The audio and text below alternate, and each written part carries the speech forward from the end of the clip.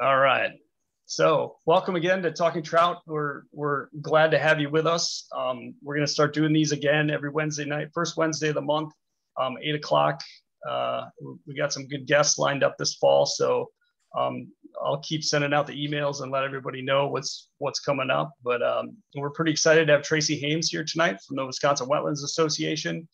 He's someone that I've had the pleasure of getting to know a little bit over the years through some of Trout Unlimited's advocacy work and, some of the on the ground work that we're doing with, as far as restoration work and how that blends in with some of the work that the folks of the Wisconsin Wetlands Association are doing. So I think, Tracy, we're going to let you jump right into it. And maybe if you could, for those of us who might not be familiar with you, if you could just take a minute and kind of introduce yourself to us and maybe give us a brief background of how you got into this, how you got into wetlands. How did I get into this? Right. Okay. Well, let me see if I can share my screen and then I'll get up and we'll start the program.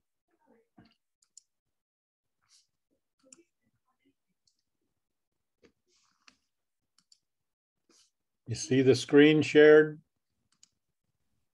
Yeah, that looks great. Okay, I got the first slide up. Is that right? Yep, you're good to go. Great. Wonderful. All right, let's dive in then.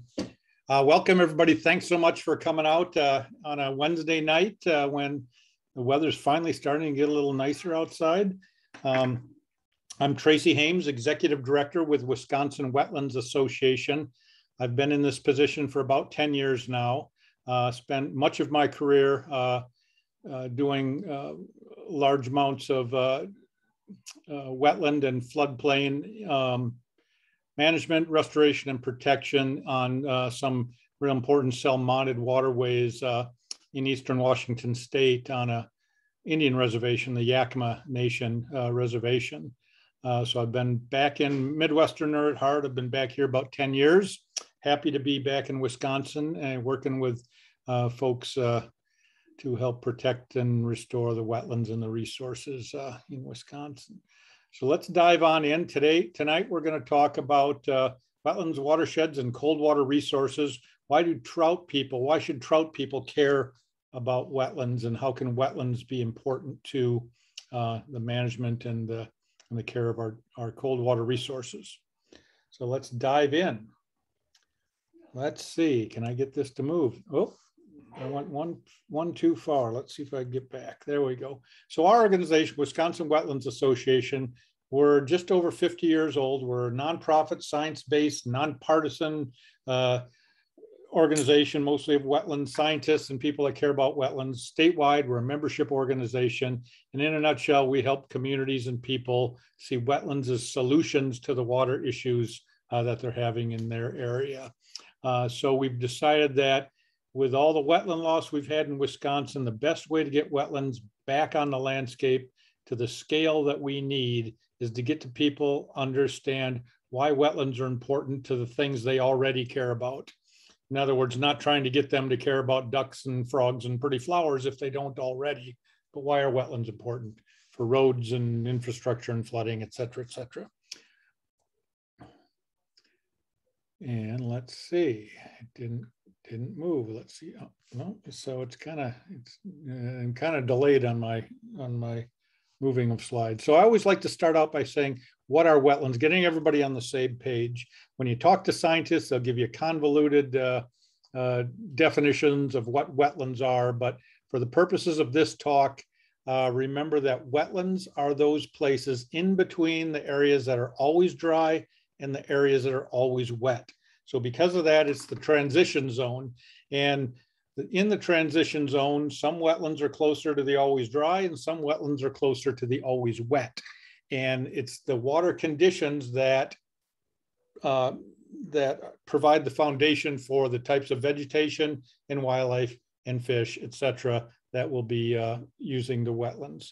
So in between always dry and always wet, transitional, remember that. Because of that, there's many different types.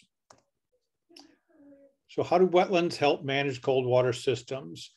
We're going to talk a bit about how water moves through watersheds and some of the impacts that have occurred to wetlands in watersheds. Wetlands are the great managers of our water flowing through watersheds.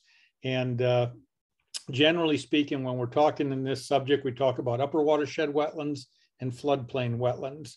And today, because maybe a lot of you have heard me give talks, I've been speaking to several chapters this last year. We're going to kind of geek out on this talk and talk a lot about floodplain wetlands and what floodplains are, why they're important, and how we can restore them. But we're going to start out with a little video about how wetlands manage water. Do you remember fishing with your grandpa, catching frogs at the water's edge? Some of these precious childhood memories of nature tie back to wetlands. Wetlands occur between the places that are always wet and the places that are always dry. Not only do they give us great memories, they also protect the health and safety of our communities. They reduce flood damages, help keep our waters clean, and ensure we have water to drink and use in our businesses. But the ability of wetlands to provide these benefits depends on how we use and manage our land and water. Across much of the state, the changes we have made to our landscape have disrupted this ability. And as a result, we're seeing more flood damages and water quality problems. The good news is that wetlands can be an important part of the solutions to these problems. And by understanding how wetlands work, we can begin the exciting process of restoring wetlands to help heal Wisconsin's waters. Because water flows downhill, we can't fix issues downstream if we don't fix problems upstream. So let's start at the top and look at how it's all connected. The watershed. A watershed is an area where all surface waters, lakes, rivers, streams, and wetlands, drain to a shared body of water. But wetlands in different parts of a watershed manage water in different ways. Wetlands in the upper parts of the watershed form in low spots on the land. These wetlands capture, store, and slowly release runoff from rain and snowmelt. They may not always look like wetlands. They're wet in spring and dry by late summer, and often they don't even appear to be connected to streams or rivers, but they are critical. Here's how. Individually, these wetlands may be small, but they can be locally abundant. Together, they hold and manage a lot of water and literally slow the flow, allowing the water to soak into the ground. This reduces erosion and flood peaks and helps protect downstream roads and neighborhoods. Wetlands in the middle part of a watershed form along rivers and creeks, giving them room to swell during high water. They are most commonly known as floodplain wetlands. When floodwaters spread out across a floodplain, they slow down and spread out. Slower moving water has less erosion-causing energy, and water that can spread out means lower flood peaks downstream. Wetlands in the lower parts of a watershed form where rivers empty into larger bodies of water, especially lakes. Where rivers flatten out, the current disperses and the river drops its load of sediments and other material. This makes the water that enters the lake cleaner and clearer, which means better fishing, swimming, and boating. So are the wetlands near you healthy and abundant enough to support watershed health, or are they too damaged to do the work you need them to do? If you don't know the answer, you're not alone. But if you're concerned about water quality and flooding and care about fish and wildlife, encouraging your community to explore how local wetlands are or are not supporting watershed health is a great place to start. Working together, we can use wetlands as solutions in our communities. And at the same time, we can ensure that our kids and grandkids create the same treasured childhood memories we hold dear.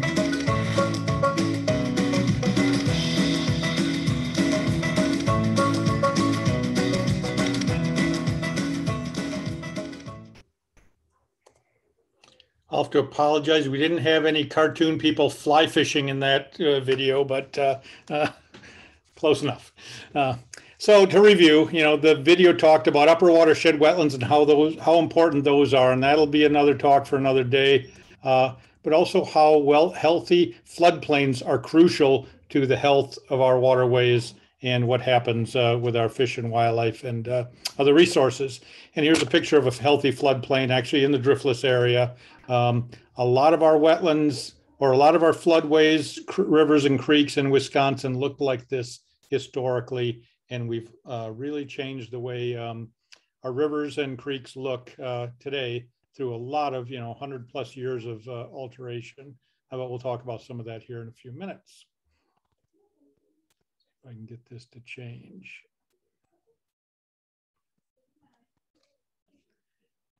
And with the loss of our floodplains, we've had a lot of issues. We have flooding going on in places where we don't want to normally have water. We've got our rivers running dirty. The picture on the left actually has abundant floodplain and upper watershed wetlands. The river on the right does not. And by the way, these are two adjacent watersheds. These photos were taken 45 minutes apart at the same runoff event. These are up in Bayfield County. So you can really see the difference in what happens when we lose our wetlands and floodplains. Our rivers dry up. When we lose our floodplains, we lose our ability oftentimes to store base flow. And later on in the summer, we can have pretty tough conditions. It's hard for a fish to live in this situation here. And our roads are washing out. We've had a lot of problems in the last several years. We're getting a lot of more storms that seem to be increasing intensity and localized.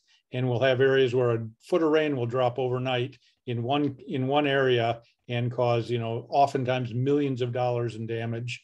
This is a photo up near Ashland. In one rain event in 2016, over $35 million in public infrastructure damage occurred literally from an overnight rain. And that's because a lot of our watersheds now don't have the capacity to handle the rain events and the snow belt and the run events that they had historically. And our communities are suffering. Once again, the Ashland, all those red dots on the right, those are road washouts in one place, the town of Ashland, which is just south of the city of Ashland.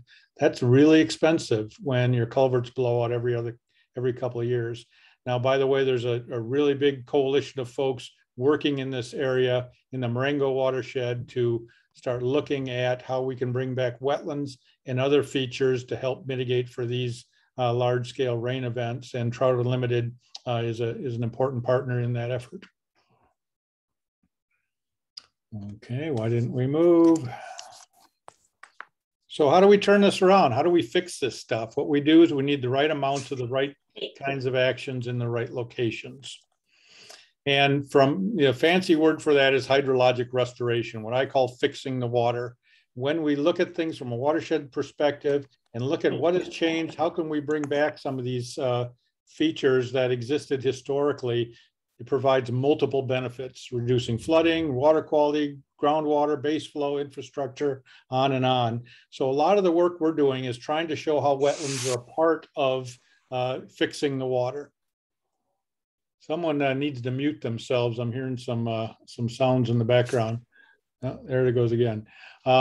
And that means taking the watershed approach like we had in the video. And today we're gonna look most closely at floodplains. How do we reconnect floodplains? What's happened in Wisconsin with our floodplains and floodplain wetlands, and why are they important, and what can we do? So let's dive on in and talk about floodplains. Like I said, many of our rivers and creeks flowing in Wisconsin, this is in the drift list, but all throughout Wisconsin, oftentimes flowed through meadow systems, flat floodplains with meandering channels, many times multiple channels, and high water tables through these things, good base flow, et cetera. And a lot of this has been lost over time, especially due to agricultural practices throughout the state. And when we lose our floodplains, we reduce the ability to for the water to handle, the runoff when it comes. So we increase the flood problems in our communities, in our neighborhoods. And because this is a science talk, I'm legally obligated to show a graph. And this is a picture of a hydrograph of the Yakima River in a place where I used to work most of my career. For 20 plus years, I was out in the Yakima Basin. And this is a hydrograph from one rain on snow flood event in January 2009. Now, the blue line is a gauging station on the Yakima River at a place called Parker. And the green is at a place called Grandview. Now, Grandview is about 30 to 40 miles downstream from the Parker gauge. And look at the way the behavior occurred here. This was a situation where you have a river that a lot of the hydrology is mountain-based. So in a winter where there's a lot of snow in the mountains, every now and then a big warm front will come in off of the Pacific Ocean. These are the Cascade Mountains, and dump rain over top of all that snow. When that happens, all that water comes down the hill all at once, right? And you get these big floods.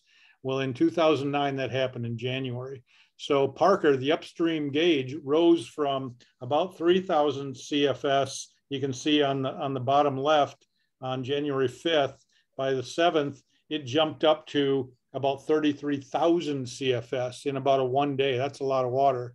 And then it dropped almost just as fast after that big flood event. That's a very flashy event right there.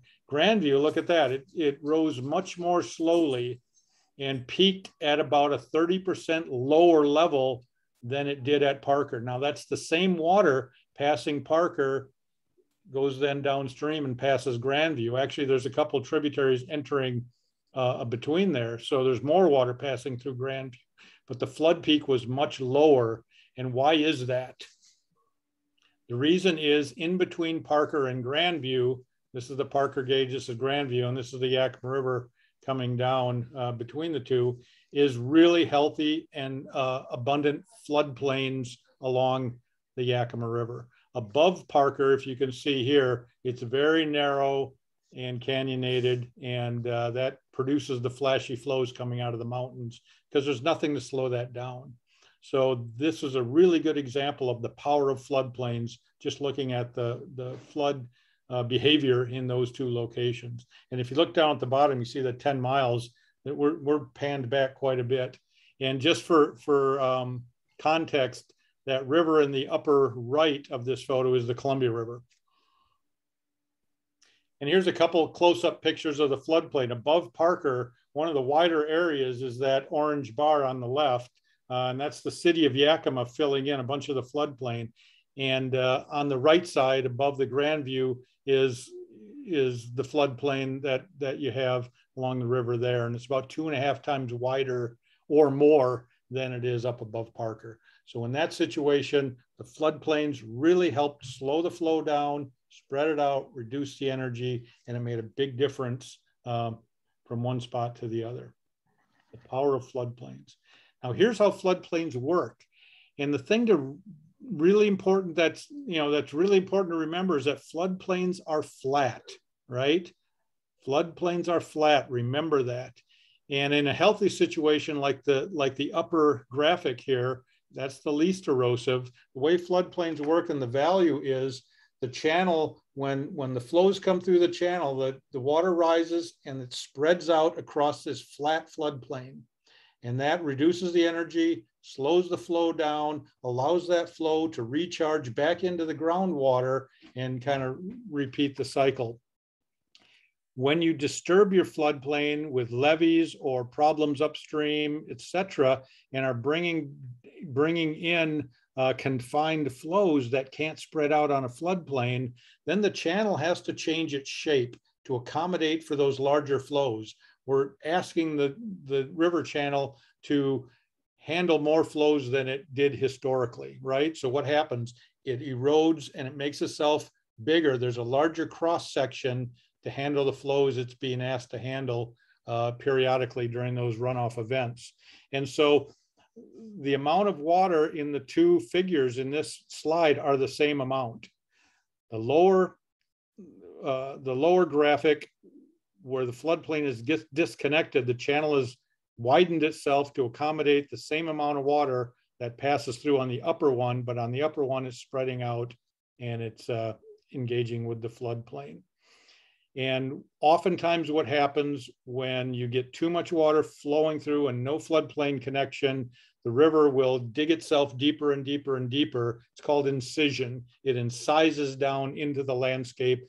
And it takes then, once that happens, it takes a bigger and bigger flood before it will connect with the floodplain and provide all the benefits that floodplains provide. So we kind of turns into a positive feedback loop. Things get more and more unraveled as these flood flows come through without floodplains. And it's always also important to remember that floodplains are messy. because they're flood, areas where floods come, there's a lot of debris, there's a lot of wood, there's a lot of stuff going on. It's hard to walk through a real healthy floodplain because of all the wood and things going on. And the wood's good. That's important for our trout waters for a couple of reasons. One, it produces a lot of aquatic invertebrates, but it also slows the flow down. The debris, the wood, the vegetation in a healthy floodplain acts like friction. So when the water spreads out, all that vegetation, all that stuff in the floodplain, the messiness, slows that water down, reduces the energy, reduces the fire hose effect, pointing at that bridge or culvert downstream. And here's how it works. So you look on the upper left here, this poor guy got thrown out of his airplane and he doesn't have a parachute. So he's going to fall down when he hits the ground. Ouch, that's going to hurt. And that's what happens when we remove our floodplain by straightening or other things. The bottom left photo, there's a lot of energy moving down there. Connecting your floodplains gives you that parachute. So the guy on the right is going to go down. He's going to have a soft landing, just like the river is, or the creek, or whatever that is on the lower right. The friction reduces the energy, reduces the erosiveness, and provides the good habitat that we need. And let's see if I can get this to move. There. Floodplain wetlands also help keep channel form healthy as well. This is up in the Pinocchio Hills. This is a really nice floodplain sedge meadow in a place called Bulgus Creek, class 1 trout stream. And when I first took this picture, I was walking out into this floodplain. It was about 2 feet deep, walking towards the channel in the middle of July, right? Dry time of year. I got to the channel. I said, oh, good. I'll stand in the channel, take a picture of this beautiful wetland floodplain, and look at the energy reduction. Look at all the vegetation that's going to capture flows, drop out sediment, et cetera. So I took one step into that channel and whoosh, went right up to my neck. A very narrow and deep channel running through this area. And it's because we had the healthy floodplains here, that's what allowed that channel to maintain that really good shape. And the vegetation like grasses and sedges that help hold on to the bank form. If that floodplain wasn't there, the big runoffs, and you get about 200 plus inches of snow in this habitat every winter. If that water flowed off all at once, this would be a big blown out channel, but it's the flood, it's the friction and the erosion reduction of the floodplains up here that allow that channel to be so healthy for trout. So here's what's happened in a lot of our watersheds in Wisconsin. This is actually originally was drawn in a mountainous area, but it's the same thing has happened here. We'll have a broad floodplain historically. We'll decide we want to farm in it or do other things. So what do? We take our river, which was probably a multi-channeled situation with wetlands, and we move it over to the side of the floodplain area and ditch it and straighten it out and disconnect the river from moving through its floodplain as it did historically. And that does a lot of things like we talked about. It increases the energy. It provides a fire hose effect pointing downstream. And by removing that floodplain, you're actually lowering the groundwater levels as well. So you might have incision in the channel, which cuts it down deeper and deeper. And that acts like an agricultural drain, pulling the groundwater off. So not only are you having flashier floods, you're not recharging the groundwater associated with your river and channel. And that's going to be a reduction in base flow during the dry time of the year when you really need it. So a lot of these things kind of all come together when we remove our floodplains. And this is more common than not in so many of our waterways in Wisconsin right now. You'll see that river moved over to the edge. Another way that channels react to loss of floodplain is by widening themselves.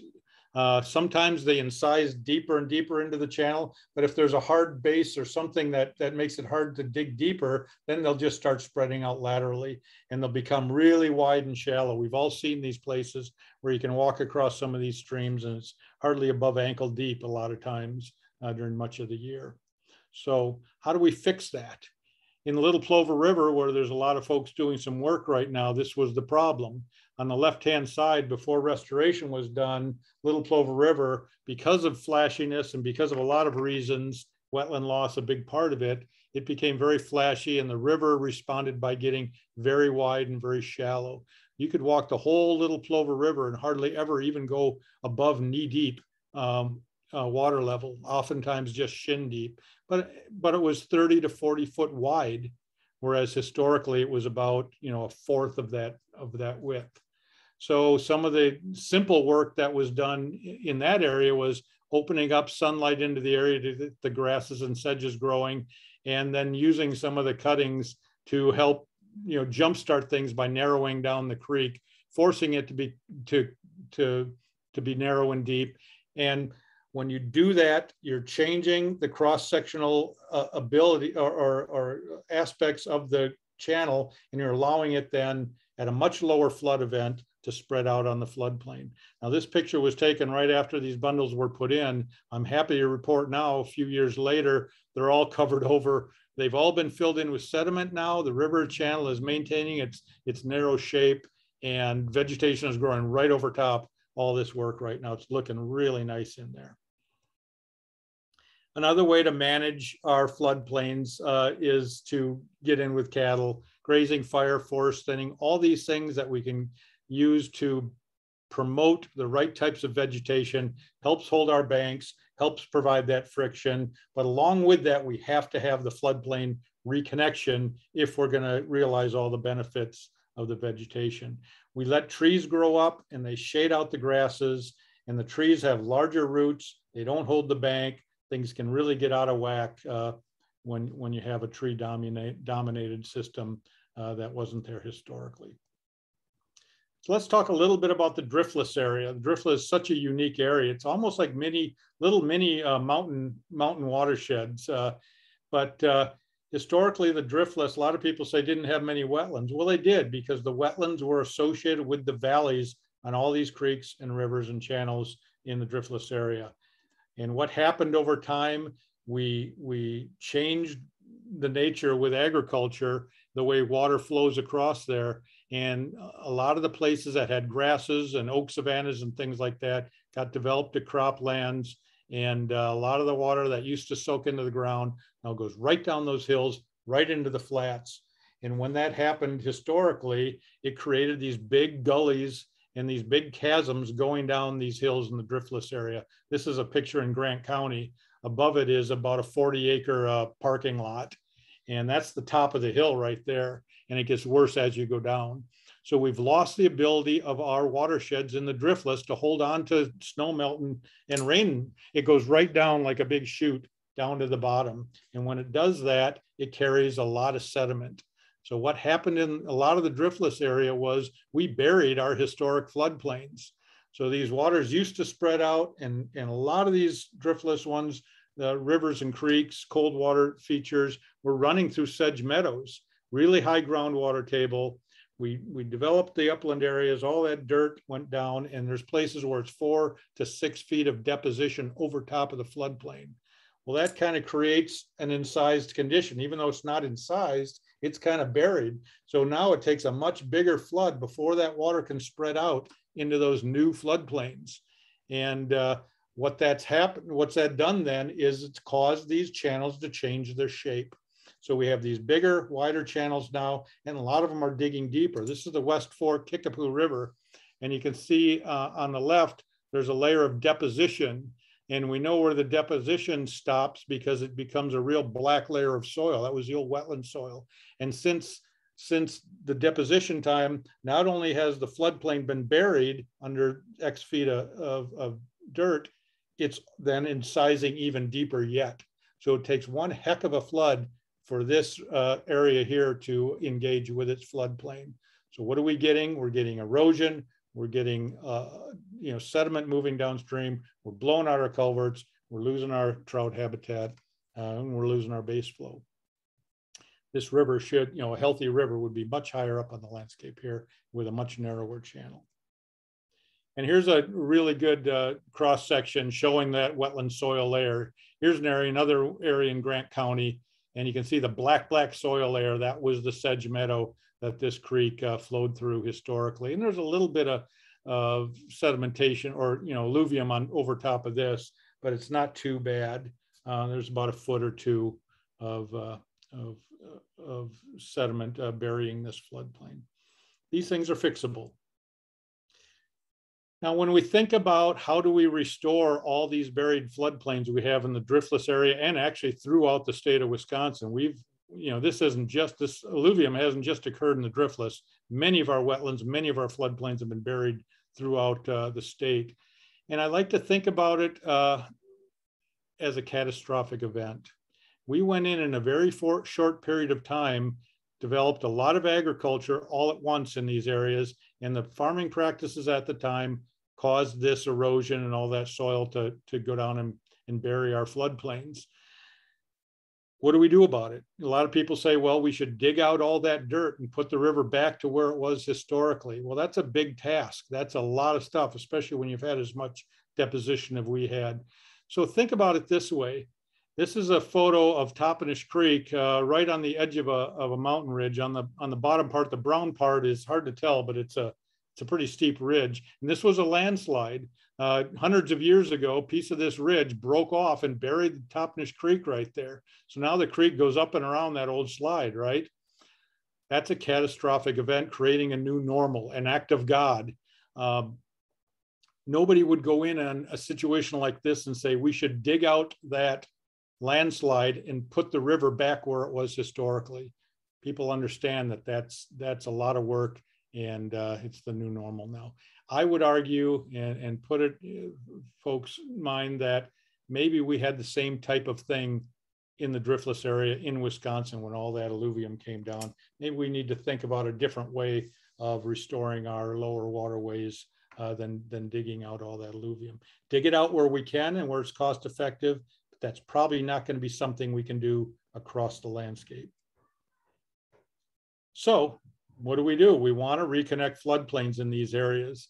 And there's a lot of simple solutions to this. This is Black Earth Creek, and I know TU is involved in this work. This is just east of Mazomanie, and a really nice floodplain in a lot of Black Earth Creek. I think it's a trout one, or a class 1 trout stream, maybe class 2, I'm not sure. But here they actually did remove some of the alluvium, and they got a new floodplain in here, and it's really helping reduce the energy and maintaining good channel form and habitat. And the way they did that, and of course my arrow isn't working well, they also installed a lot of these things that we call vortex weirs. You guys may be familiar with these rock structures. They're V-shaped structures with the point of the V pointing upstream. And what they do is they help create a pool and a riffle naturally in your trout stream. And they're used a lot for trout habitat here. But in a lot of places, they also act really well as grade controls. So in some of these areas where the river's been incised or it's been buried, you can actually lift your river back up to engage in the floodplain with these types of structures. And I've had a lot of experience using these things out west.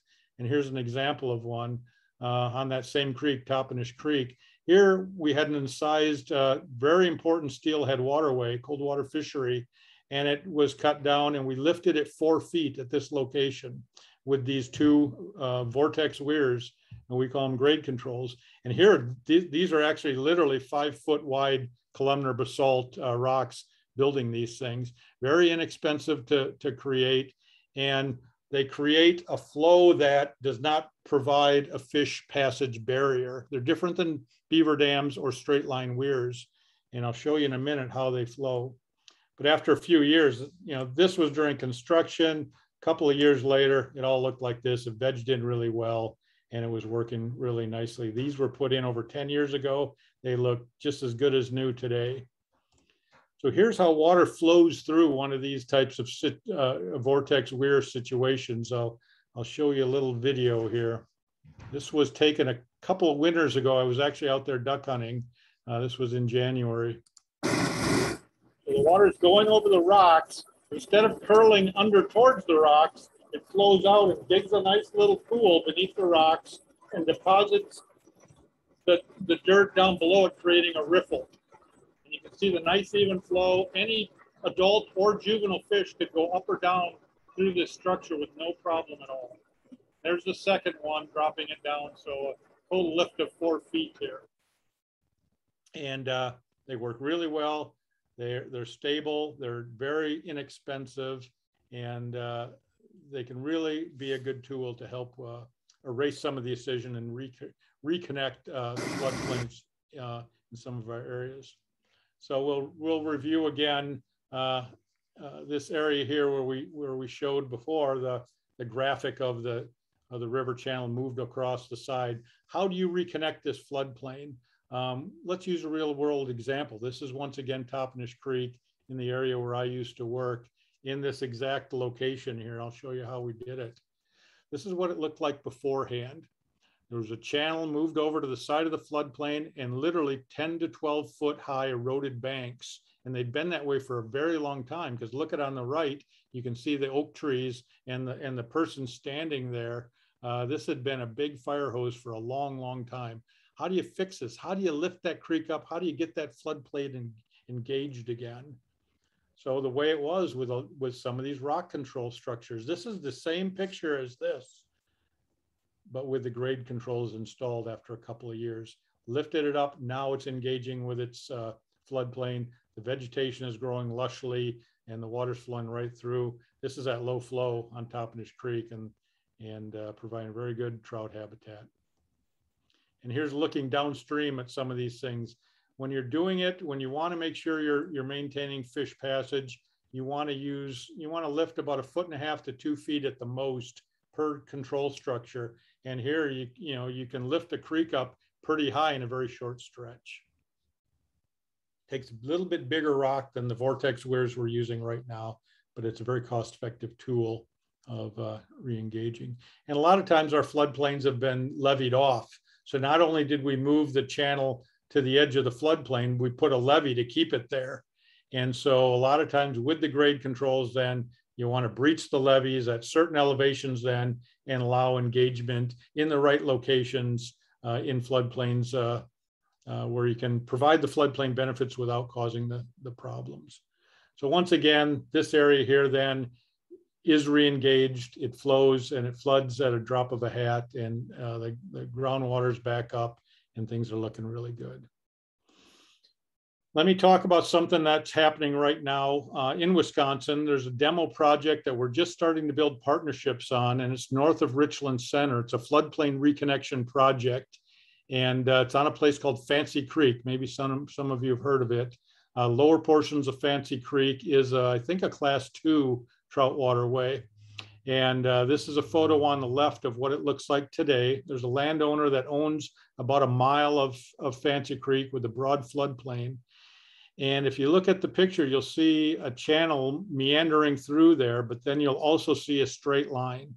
Back in the 1940s, a big ditch was dug, draining the Fancy Creek area for who knows why. Maybe they thought they were going to develop farmland in there. It never worked, but now the creek itself has been captured by the agricultural ditch. The natural channel is about 6 to 8 feet above the bottom of the ditch. And so the ditch now flows, brings flashy floodwaters, and the floodplain is very rarely engaged now. It takes a big flood to engage the lower Fancy Creek floodplain. And on the right, you see the 1937 photo before that ditch was dug, and you can see the natural channel. The neat thing about this project is the channel is still there, and the wetland basins and all the features of the floodplain still exist. The only change that's happened has been that big ditch has been dug. So there's a lot of partners coming together to look at this. Can we bring this floodplain back up? Can we bring the creek back up into its old channel and get the floodplain acting like a floodplain again? And here's a picture of that big ditch. It's very large, and it takes a huge flood before that engages and does all the good things that happen in floodplains. Here's Bob Pearson from DOT. I think, Bob, are you on? Thought I saw your name on the participants tonight. Bob's about 6 foot tall, more than 6 foot tall, so you can see how far down that is from the original floodplain. This is him standing in the ditch. Once again, about shin deep water. And if you go up on the floodplain itself, it's really good habitat up there yet. This is all sedges. And so, and the channel is running just past the folks here. And and much smaller capacity. So the idea is, can we erase the effects of the ditch? And we don't know exactly yet engineering wise how that's going to happen, maybe with grade controls. It's so early on, we haven't done design yet, but get the water flowing back up here again. There's still decent groundwater in this area, or wet conditions, because there's groundwater coming laterally off the hills into this, even though the big ditch is lowering those groundwaters. It's still in fairly decent shape. So literally what we want to do here is reconnect the channel and get that habitat back. Here's the picture of the channel down below, and you can see what that channel looks like in comparison to the big ditch that was dug. And it takes a lot of partners to do this kind of work, and we're just at the beginning stages of this, building the partnerships, putting together the monitoring, some assessment work, trying to figure out how do we fund this stuff, how do we get people involved. And the nice thing about this project is at the bottom of it, this is on one piece of private land, is a recently acquired DNR stream bank easement. So right now TU hasn't been involved in this portion of the project yet, but I think we will engage TU very, very soon and get you guys working on this along with us. It's not clear yet if this property will have public access, but it will be connected to a property that does have public access. And the idea right now is to do both those projects together and coordinate the floodplain reconnection work. And the Trout folks are really excited about it, and they want to see that water getting back into that natural channel again. And it takes decision makers to get out there as well. So this is Representative Oldenburg and Kurtz out on the site early on, and they were really enthusiastic about this. And part of getting, and I know we've been working with a lot of partners, and Trout Unlimited is one of them, through the Sporting Coalition for Wetlands, getting a lot of our decision makers out in natural settings, in wetlands, in streams, looking at the issues, talking about the issues. And this was one of those events, and it really made an impact on them. Oldenburg was the main author of what is now Act 77 that just got signed by the governor about a month ago. And it will really help provide a new general permit through DNR to make it much easier to conduct hydrologic restoration work than is occurring right now. So here he was, and a big part of it happened because he was brought out into these areas here. So let's get our folks together and get people understanding these issues and get them out there. And just remember that, so oftentimes we want to restore our waterways. We want to bring back floodplain-like conditions, but we can't do that if the land doesn't flood. There's no shortcuts. If you want the conditions that floodplains provide, the land has to flood. This is a property, once again, on the Acton River that I used to manage. On a big flood, it's 3 miles wide right here. And so that's what it takes to do this kind of work. And hopefully in Wisconsin, then we'll be looking at this and thinking about ways and opportunities we can use to bring back our floodplains. So that's it tonight. I'm happy to talk Trout and answer any questions. And there's a lot of stuff going on and a lot of potential. So I'm really excited about where things are going, and Trout are a big part of it. Okay, thanks, Tracy. That was a really informative presentation that you put together, and we appreciate you coming on and taking some time to explain some of that. And I think some of the graphics that you and some of the folks at the Wisconsin Wetlands Association put together just make it so much easier for like maybe somebody just joining Trout Unlimited or somebody just, a general person, the general public who may not be aware of the intricacies of how water works. And you guys really do a good job of explaining it without getting too technical too quickly. So sorry I went long, but I always do. No, that's great. Really good stuff. I guess we'll leave the chat box open. If anybody's got questions, feel free to drop it in there. I think we've got a little bit of a smaller group tonight. Let's see, we've got like 43, 44 on right now. I guess if folks want to unmute and ask Tracy a question, I want to start out with talking about this. You showed like the last slide just showed like a 3 mile wide floodplain. And when we think of something like Fancy Creek, where you're talking about a small watershed, like how wide does that floodplain need to be? Is there like a mathematical, can somebody look at and say, okay, this creek's Right. X feet wide and it's so many feet deep, and like to make the floodplain work, we need, you know, like 50 feet on either side of the bank or something like that. So it does. It takes hydrologists. When you're doing this type of work, you have to really take an interdisciplinary approach. So none of us are smart enough to know all this stuff. So we need to bring in, you know, we need the trout folks. We also need hydrologists. We need groundwater specialists. We need vegetation people, wildlife specialists, on and on.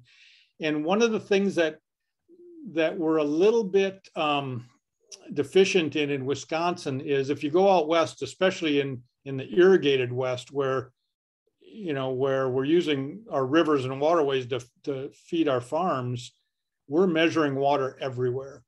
It's easy to find hydrographs out west because there's so many gauges. We have a real, we don't have nearly as many gauges as I would like to have here. And Fancy Creek's a good example. You can't just pull up a hydrograph for Fancy Creek and say, this is where the big floods come and here's what's going on. So you have to measure it and do all the things that hydrologists do. But yes, you can then look at what's happened through watershed assessment, look at the conditions upstream, and look at the types of flows that lower Fancy Creek may be needing to, you know, to handle. And then you can develop, how wide a floodplain do we need there? Generally speaking, when you have a floodplain like in lower Fancy Creek, that's still intact, it's still there, and it goes up to the hills, you know, off of it. That's the floodplain that existed historically. Then yeah, that's probably a good idea of the size of the floodplain that you want to get back. And maybe you have more flashiness than you did historically. And then if you do, then we need to do some work upstream. But when you start on one part of a creek, oftentimes then it can grow, as you all know, and you get more landowners participating in helping with the health. But yeah, a lot of this stuff is measured, and you have to do a lot of analysis to understand what size you need. The picture we're looking at right now, I mean, on a big flood, we're talking over 60,000 CFS on a Yakima River flood. That's a lot of water coming down. So maybe Fancy Creek doesn't need to be that big. Yeah, yeah. So following up on that, like if you have, I guess Nate asked a question here, like, is there a percentage of a stream, you know, that needs a good floodplain to make it better? Or like, if we're going into a situation like that, like how much do you need to make a difference? Like if we had a buffer strip on either side of the creek that was, you know, say 30 feet or 40 feet, like, is that going to make a difference? Everything helps, of course. And the neat thing is, when you go around the state, and especially in the driftless area, and start looking at the condition of the waterways, and the floodplains, especially in the driftless, are in the lower areas, right? It comes off the big hills and then it goes into our channels, and we're trying to maintain habitat, and then these big gully washers come down and blow everything out. So we need to have a place to reduce that energy. And as you drive around, as you look at these watersheds, you know, sometimes there's crop fields right up to the creek, right? It's hard to make a floodplain if you're growing corn there, but you find a lot of opportunities in different areas where we do have the ability to reconnect floodplains that not only wouldn't hurt agriculture, but probably would benefit agriculture. And if we can start taking a watershed approach to some of these situations, working with communities, and like up in the Marengo River, which is also a very steep area up by Ashland, we're starting with the road crossings, you know, the places where they've washed out every year or every other year. We know where the problems are. We know something's out of whack.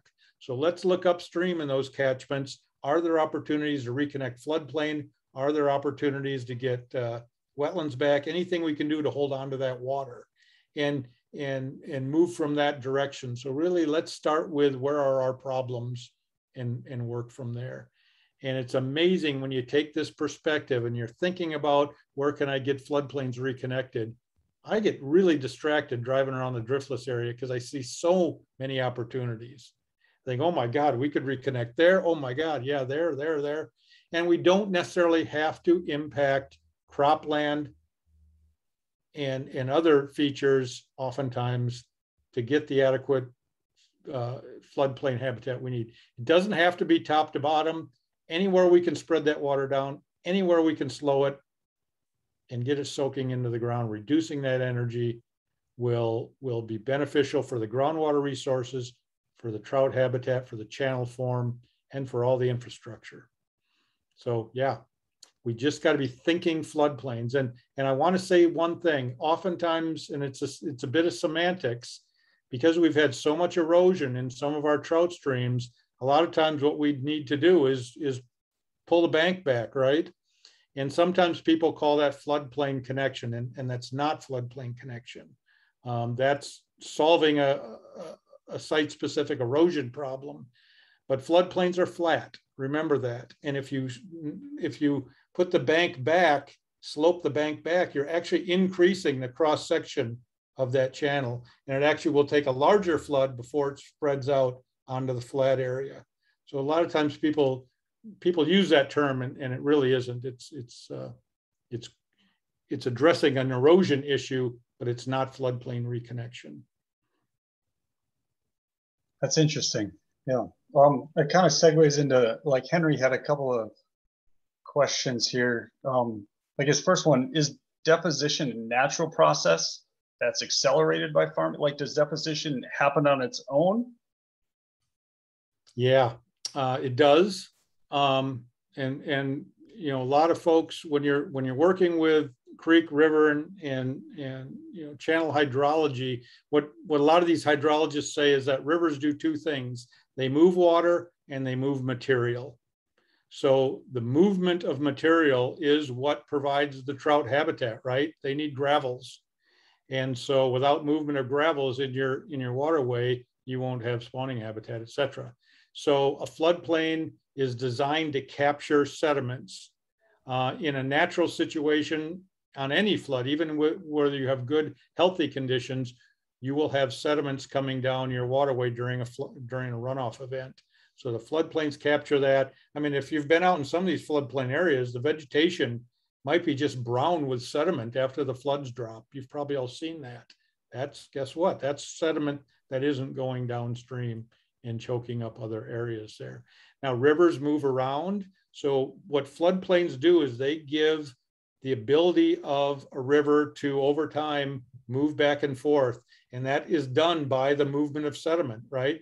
Sediment gets deposited over here. There's a little bit of erosion there. So over time, meandering happens. Multiple channels oftentimes happen, but it's done in a very low energy environment.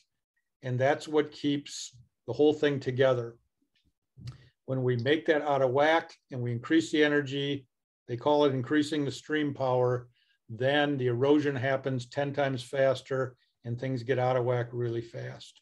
Now in the driftless area where we've lost all our upper watershed capacity to manage water, we've already got a problem because that water is coming off of those hills really fast through those gullies.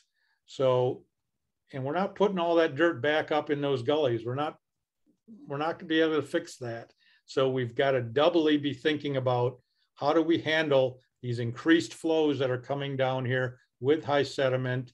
And that means finding opportunities to get floodplain reconnection back in, slow that water, spread it out.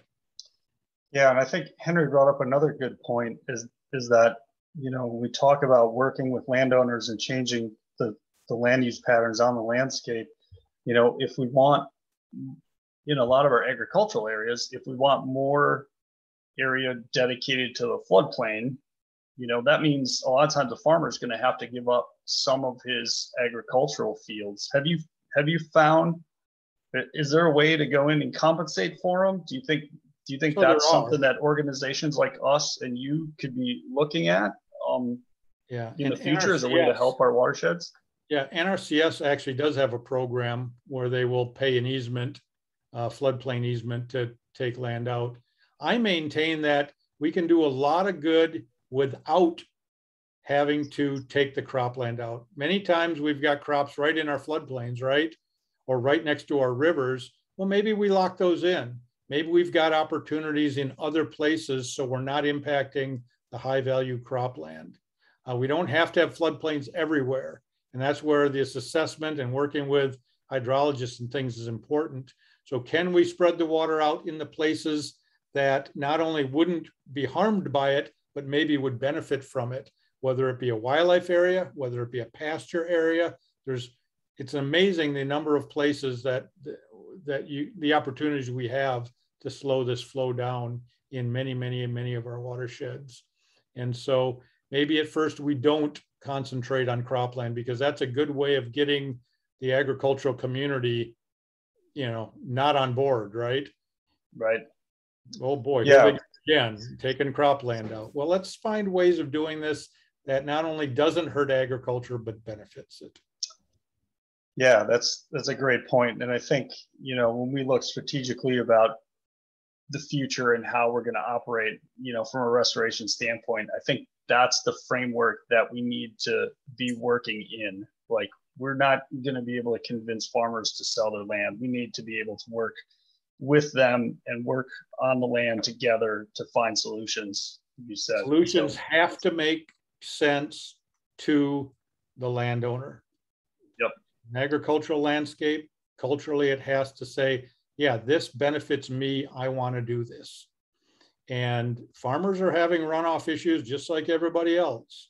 So working together in these landscapes to slow that energy down and to protect the channel and the groundwater is to everybody's advantage. Maybe different people are taking different perspectives on it, but there's ways of doing this.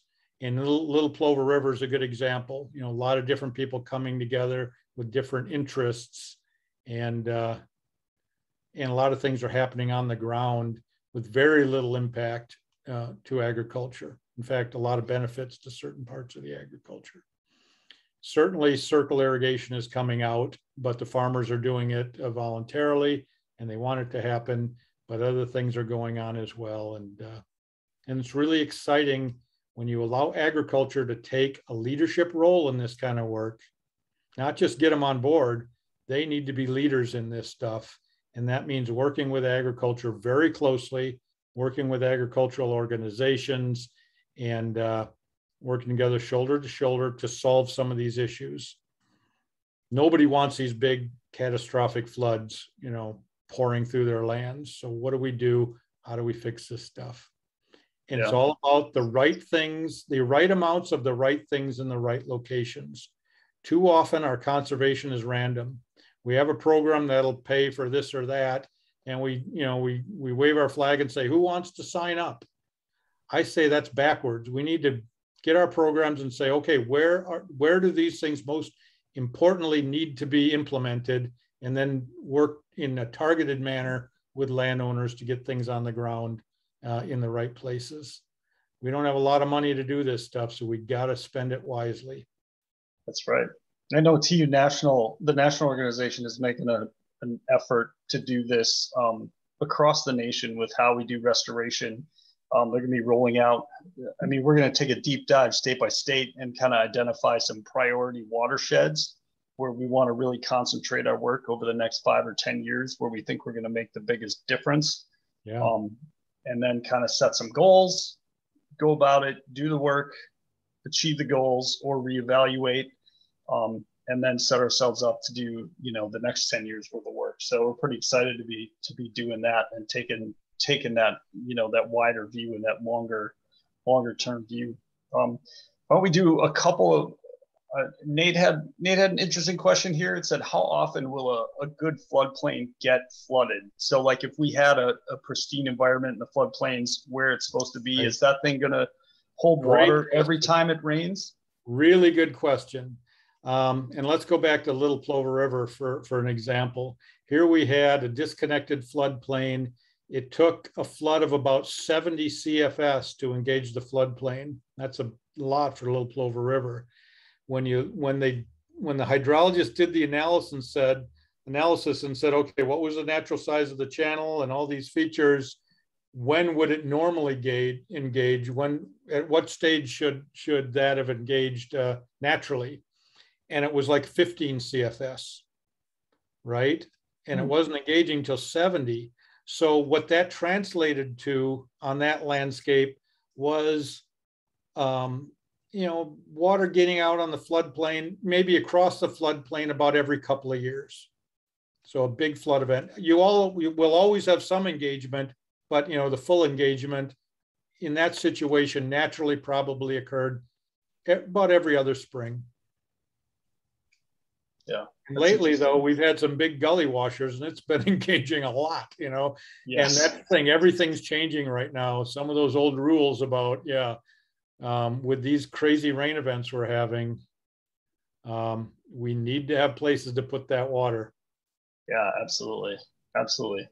Let's take one more and then maybe we'll wrap it up. This one again from Nate. It says, when we look at these rivers, is there such a thing as a well-placed floodplain? Is there, like, if we're going to go back and like if we're rebuilding the landscape, is there an ideal location for that floodplain? Do you want like a wider section on the outside bank as opposed to the inside bank or something like that? Or yeah. And does that matter? Thing about floodplains, if you do them right, you're literally kind of what you're kind of doing is allowing the water to get out of the channel and to act in a way that's a little bit unmanaged, right? I mean, there's things we can do to manage it with spillways and direct flows and stuff, but you're kind of letting go of control and you're allowing the river to do its thing to adjust to the conditions that it has. And generally speaking, a lot of floodplains are the widest floodplains, no surprise, are in the flat portions of your watershed. So if you're looking at a LiDAR map or something like that, and you don't know much yet about what's going on, if you're finding those flat areas, guess what, kids? That's probably historically maybe where you had a floodplain. And then you can look at the channel and say, is it cut way down, or is it up high? I mean, are things interacting right? And you want to use the features that exist on the landscape because you want to put the stuff back where it existed historically. And that's the best way to handle the flows. So yeah, good question. Good question. Sounds Oftentimes great. We want to put things in places where they didn't exist historically, and we really got to fight with it, right? Because when you look at that and say, where did the floodplains exist historically? Is it possible to bring them back? That's where we should be emphasizing.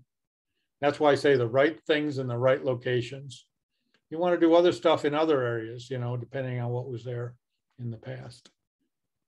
These rivers and these watersheds have evolved literally over thousands of years since the last glacial times. And the evolution of the landscape is caused by the flow of water, mostly through our watersheds. So the landscape has evolved to handle the amount of water that comes down in that area.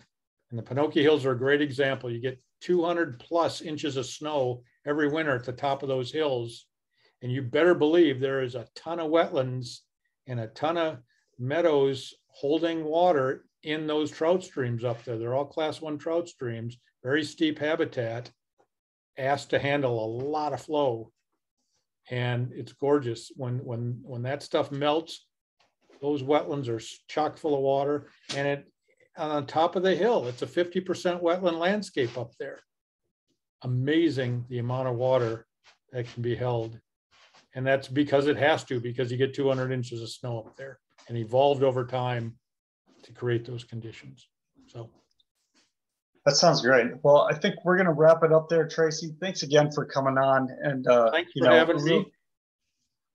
Really appreciate you and the work that you do. And I'm glad that Trout Unlimited has the opportunity to work with your organization, the Wisconsin Wetlands Association, and do the things that we're doing together, like working at the state capitol to educate legislators. And, hopefully we're going to start partnering on more and more of these restoration projects, because I think our I see so much overlap in the interests of both our organizations. So, and we're going to be much better off working together in the future. So thanks again for coming on.